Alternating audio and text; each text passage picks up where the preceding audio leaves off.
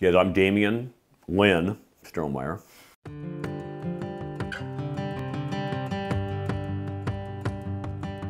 My first job in photography was as a darkroom technician at the Topeka Capital Journal newspaper, 1978. And they hired me in kind of an unusual situation. They hired me because they wanted to hire someone who had no experience in photography and did not want to be a photographer.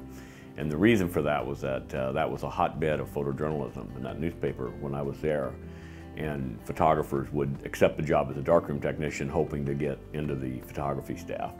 And they'd had some unsuccessful runs like that where people had not been doing the duties that they were hired to do, and so they wanted to start over with somebody new. And so my mentor, Rich Clarkson, hired me with that in mind, and then of course I ended up becoming a photographer too, like a lot of the rest of them. I was a regional photographer of the year at the Denver Post in the late 80s, and I've covered some Olympic Games that were great. I met my wife at the Olympic Games in Calgary, which is like, obviously the best thing that ever happened to me. So, there have been a lot of great career moments, and like, I don't know that you can quantify a lot of them. I mean, like I've had 70 Sports Illustrated covers, and I did more than 2,000 assignments, while I was on the staff there. And so, there's a lot of, career moments. I don't necessarily think about it so much like that. I'm always thinking about the next picture, frankly. I think the key to creative success is keeping that camera up to your face. And I try to keep it up there, 2, 3, 4 times a week, every week. If you keep, shooting and you keep challenging yourself and you start to develop a style and you start to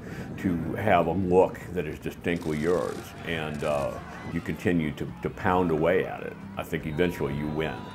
And if nothing else, you win by knocking everybody, continuing when everybody else is ready to quit. There's no quit in, this business. I mean, it's a challenged industry right now. It's very tough. And you're going to have to be relentless to win. You're going to have to be relentless to have success, repeated success. So the best advice I can give is like educate yourself well so that have good technique going out and moving forward. Challenge yourself constantly. Photograph subjects that you like, photograph things that interest you. It'll show up in the pictures. Well, the easy answer is you work so you don't fail. Like the fear of failure keeps you working. But I don't think that necessarily. I'm motivated highly, always, any event I go to, well, most any event. I mean, sometimes you're doing corporate headshots, that may not be, something, but most any event I go to, I always see the potential that there's going to be something great. That I'm going to make a photograph that's going to be great, or it's going to be something that I'm proud of, or the client's proud of, the client's happy with. And so that's what drives you. The thirst for excellence, I think, always drives you. I think it's been a fascinating business to be in. I had no idea, getting in the industry 36 years ago that this would be, what it's been. It's been a great ride, and interesting, and I made a lot of great friends, and I met my wife on the job, like just a lot of great stuff. It's like it's been a really interesting ride. I'm really, I could have a million stories. I mean, like the stories go on, and I have great friends in the industry and had wonderful opportunities. I always feel like I was blessed to have had the opportunity to do it.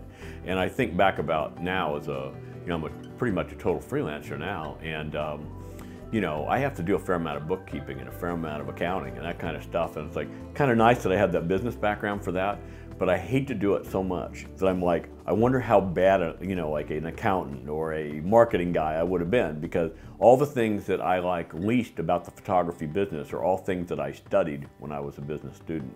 So, it worked out good for me. I would have probably been a very frustrated, business person had I not, stumbled into photography. So things always work out, like there's always a plan out there. God always has a plan. I don't sound like a religious nut, because I'm not, but there is a plan out there, and I think you have to let life kind of take you in directions and see what happens.